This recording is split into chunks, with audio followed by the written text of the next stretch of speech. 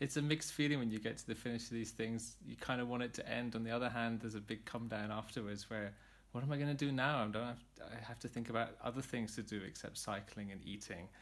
Hi, I'm George Bennett, and I'm taking part in the TransAtlanticWay Bike Race this year.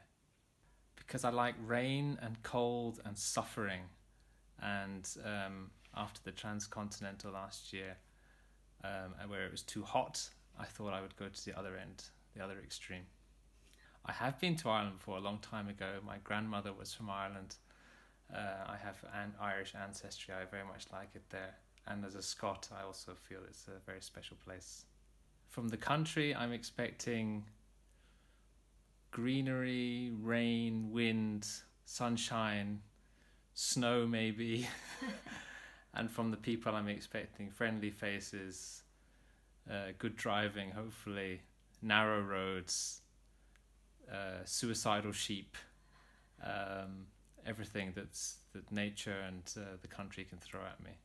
I only really started doing long distance cycling a couple of years ago, but I threw myself in at the deep end by entering in the transcontinental race, which I was lucky enough to get a starting place last year and made it to the finish line as a sweaty, knackered, broken person pretty much at the end, but with a taste to do more.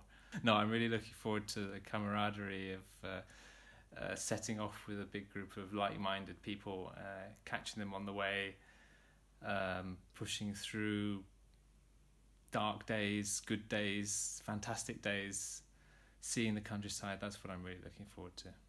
To be honest, I'm really not looking forward to cold, dark nights where I feel I really need to sleep, and it's the only place I can find to sleep is a feeding trough for cattle. I think the weather is going to be the biggest challenge, and dealing with a lot of rain and wind, but I'll just knuckle down and get through it. What else can we do? I'm not going to push myself too hard. I really want to just get through in a reasonable time. I want to make sure I make decent mileage every day, be consistent, not push too hard, not go too easy, be consistent, and then have a little bit in the tank for the last couple of days. I love watching Bjorn Lenhart's cycle, both when he was doing this race and the transcontinental. I love watching people who've got a smile on their face every day, no matter how bad it gets, or how tired they are, or how fatigued they are. So I hope he does well. Everything else, I don't really mind. I won't be anywhere near the cutting edge of the race, so they can have their own race. I'll stay back in the middle and plod along.